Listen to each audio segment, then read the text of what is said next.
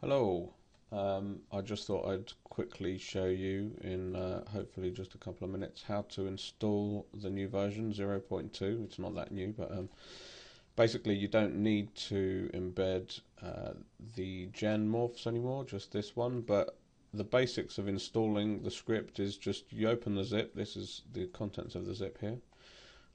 Copy the scripts folder into your existing scripts folder. When it asks you if you want to do that, say yes. And what I also like to do is just put these two things inside the scripts folder rather than outside of it, because out here there's all the sort of program stuff. So the only other thing left to do is to change the tool list text in your tool folder in order to register the new bake morph button and create morph button. So you need to copy the name and go into your tools list, which I'll just bring over now.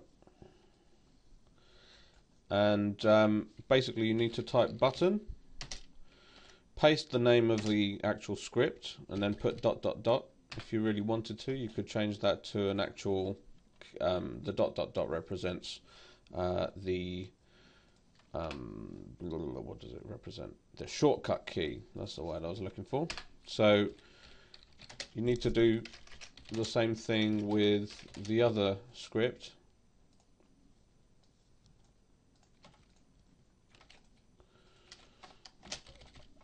Save that, and then so once it opens, you see the two buttons here, and you're ready to go.